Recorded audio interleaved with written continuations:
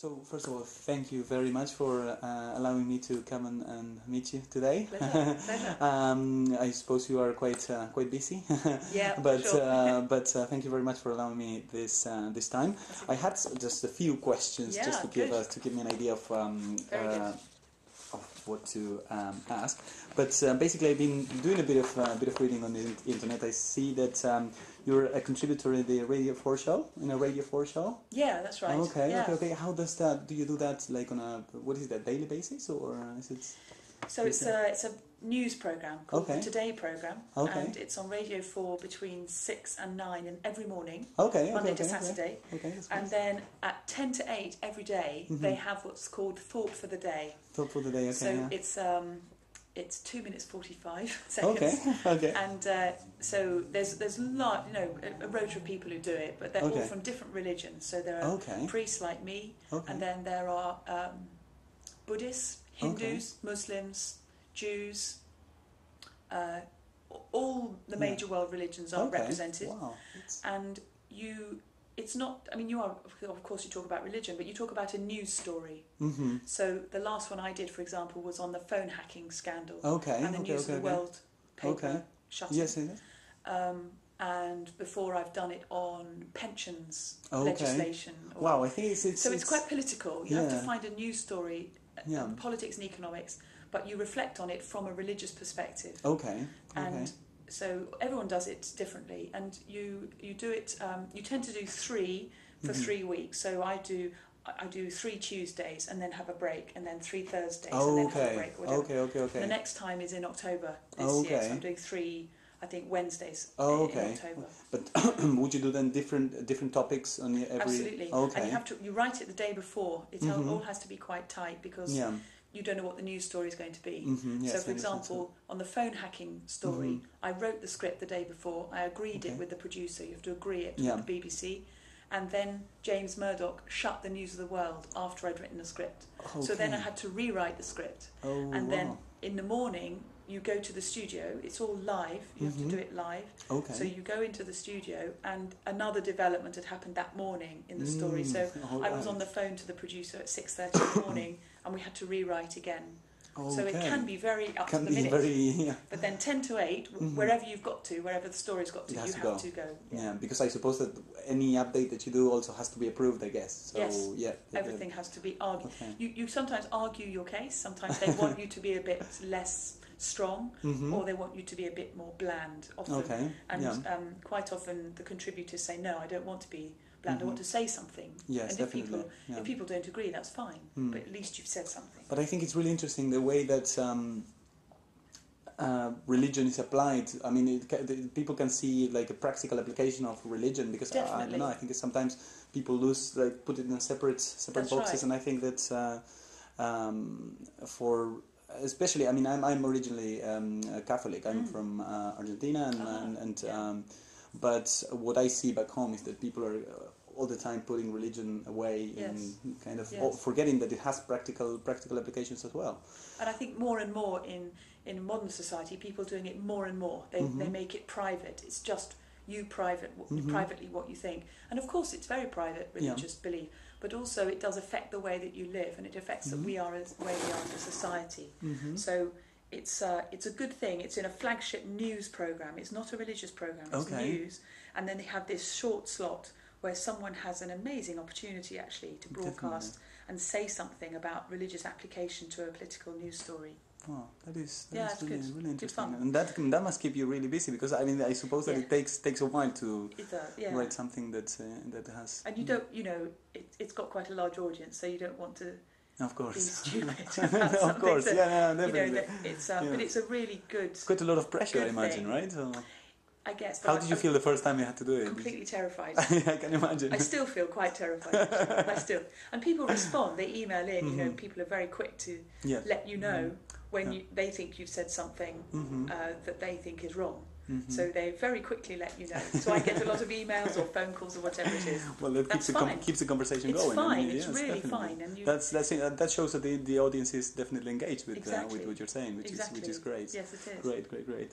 And I see that you before St. James Church you were working in St. Paul's Cathedral That's as well. Right. Yes, exactly. Okay. For how long? I was there for 12 years. Okay, at St. wow. Paul's. Yeah, it was a long time, and I was for 6 or 7 of those years. I was one of the canons. So there is a dean and chapter, and there's a dean and 4 canons, and 3 lay canons, and you are the governing body of St. Paul's Cathedral. Okay. So it's a fantastic role, and it's an incredible experience, isn't it? I mean, you must get to know lots of people, and it's really. And you're right in the city of London. Yes. So you get to know your neighbours. So I got to know a lot of people who work in finance, the stock exchange, bankers. You know, all that kind of thing, which was really interesting because I didn't really understand the way that system worked. And it now transpires quite a lot of people didn't understand the way that system worked. But anyway, I was one of those people. And that was good. And then, obviously, it's a big tourist attraction as well as being a church. Definitely. But we had services, 4 services every day. Okay. So... were you in charge of some of those services, or...? Yeah, my role was, I was called Canna Presenter, so my role really was to oversee the team that put together all of those services. So we had 29 services every week, normal, and then we had weddings and baptisms, and then we also had special services as well. So we did the service after 9/11, for example. The memorial service in this country was at St. Paul's. I was involved with putting that together, and very, very poignantly, the service for 7/7, the London bombings. And that really was, with the team, that was my responsibility to put the service together. It was broadcast live, of course. And so we had a lot of experience at doing memorial services. Very crucial points in history. Very tough, And also, you know, happy occasions as well, the Queen's Golden Jubilee, Queen Mother's 100th birthday, the Queen's 80th birthday, all kinds of services like that, which were really good as well. So that's great. So, and next year, St. Paul's will do the Queen's Diamond Jubilee. The Diamond Jubilee, So that's going to be very important. June, right? Next year, is June, exactly right. Yeah. Okay. That's so brilliant. It was an amazing 12 years, really, to be involved with that. Yeah. And the cathedral has about 2 million visitors every year. Wow. Many of them come to services to pray, and some of them come as tourists who pay to look around. Yeah. So you meet people from all over the world all the time. Definitely. It's fantastic. Wow, what an experience. And it's the same architect, so St. James is here. Yes, that is right. It's Christopher Wren, brilliant architect of the 17th century, and after the Great Fire of London in 1666, all of the churches in the city nearly all were destroyed, and Christopher Wren rebuilt a lot of them. And St. Paul's was obviously the biggest one that he rebuilt. And St. James's in Piccadilly here is the only church he built outside the City of London. Okay. Wow, we're special as well. That's great. Yes, really definitely. How was the change for you? Because you joined this church in 2010, was it? Or? Yeah, late 2010. So October, I think, second half of October, and. It's very different in many ways. Yes, I can imagine. It's very different. I mean, the church, obviously, the building is a lot smaller than I was used to, but at the same time, it's, as I say, it's the same architect. So there's features that you can see are the same. It's a very light and airy, spacious, peaceful building. I think it's really beautiful. It's beautiful, definitely. And people often respond very strongly to it when they come in. They really are amazed that it's so light and peaceful. Definitely, I think it's also larger inside. Once you go in, from outside it doesn't look as spacious, but once you go in, it's like really TARDIS, surprising. Like Doctor Who TARDIS. It looks small from the outside, but it's very, very spacious, very, very nice. It's beautiful. And I think moving also from you live where you work as a priest, so I live here. I live right in this building, and at St. Paul's I live right next to St. Paul's Cathedral. So moving from the city to the West End is different as well. I can imagine. So it's it's louder here. Oh, is it? Okay. And there's more nightlife. Definitely. Shrieking. Yeah. I'm sure none of your guests do shrieking at 3 o'clock in the morning. But if they are, they're keeping me awake. we will ask them kindly to stop that. No, but I did notice that it's living right by Piccadilly Circus. It can't get any louder than that. It's amazing. So do you manage to sleep well then? Most of the night? Occasionally. Of course, my conscience is clear. So of course I sleep very peacefully. No, It's actually it took me a little bit of a while to get used to it. Actually, yes, because the city, I suppose that after 7 p.m. That's right. kind of dies because down, in the city they're all working in banks or stock exchange or whatever. The markets close, and then they go out and they get very drunk, often very quickly. But very then quickly they go then home. go home. Yeah. So in fact, yes, it was 8:30. It would really quieten down, and when I first lived in the city, no restaurants were open in the evenings. It's very odd, and certainly nothing was open on a Saturday or a Sunday. So now you it has couldn't go out changed. for meal. Yeah, now it's really changed. Yeah. And interestingly, there are more hotels in the city of London now than definitely. there used to be, and people are staying there more. And there's more restaurants, there's shops, normal food shops. So it really has changed. Yes. It's become more normal. More normal, yes. Yeah, more, which is really good. Yeah. But moving here, I noticed that there was a real change in, as I said, volume, of course, but it was also different people. It's more international here, and there's more. Much more tourism as well. Much more tourism and much more retail.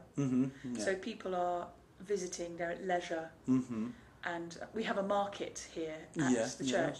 So we really hope to kind of pick up on some of those visitors and some of those tourists, because we have a huge different variety of stalls and different days are different things. So Monday's food, Tuesday is antiques, and then Wednesday to Saturday is arts and crafts. And a lot of our stall holders, they make their own stuff, like jewellery or clothes. Yeah, I see some really interesting things, really nice things. Yeah, definitely.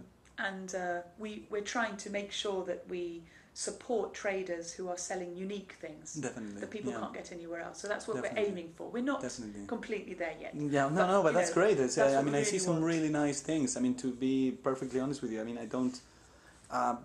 One thing that I don't like about central London is like so many souvenir shops with so much stuff that is like all the same. This is really, really special, really different, and really unique. Yes, and it's beautiful. Really, really nice. Oh, I'm glad you find it. I think we're always wanting to move more to that, because we have, I guess, maybe 2/3 of our stalls would be of that, but we do have some mass-produced stuff here. But you know, we need to rent out the stalls. But the market really helps to keep the church going, the running costs of the church. Yes, because I do see quite. I mean, I do see quite a lot of people that go to the market and then visit the church as well, which is great for us. And we want people we want to be able to keep the church open all the time for whoever comes. So it doesn't matter if you are a businessman or a tourist, or if you're homeless, or if you are, you know, feeling depressed about something, or if you're feeling on top of the world about something. Doesn't matter who you are. We want to keep the church open so that there is a space, and it's quiet in there. Interestingly, even on such a busy road, it's quite peaceful in the church. So we want it to be so that people can come, and they don't have to be religious. They don't have to sign up to anything. We're not trying to make people do anything particular. If they just want to sit and think, or take a moment out of their day, light a candle. If they say a prayer, that's up to them. You know, we just want to be welcoming. That's one point that I wanted to ask you. I was checking the website, and something that caught my eye was that it said the inclusive Church of St. James. What do you mean by inclusive? Meaning like all religions and I mean, we're definitely a Christian church, definitely Christian, and we are part of the Anglican Church, so part of the Church of England. But the best thing about the Church of England really is that while we are definite about who we are very open to people from other religions or from other faiths, or none. And it's mostly none, I think, now these days. Yeah, I think so. So if people, some people on a Sunday, we have maybe 100, just over 100 people come on a Sunday for our main service, which is at 11 o'clock. So we have about 100 people come, and they come from different parts of London. They come sometimes from, they've been staying locally sometimes, and they just want to find out or see what's happening, which is great. But we've got a core of people who are really committed to the church, and that's an amazing thing, because we will welcome people whoever they are. So it's what do I mean by that? So it doesn't matter, as I said before, really, it doesn't matter what background you're from, and it doesn't matter what you believe when you walk through the door. What we hope is that our retelling of the story and our sense of community will be infectious for people, and they'll think, wow, this is great.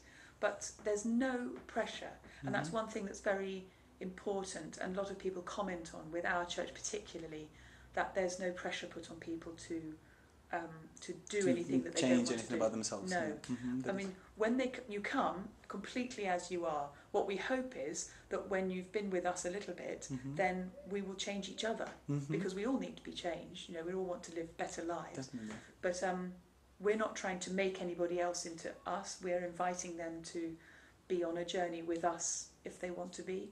And we will, as I say, change each other in that process. I think it's amazing.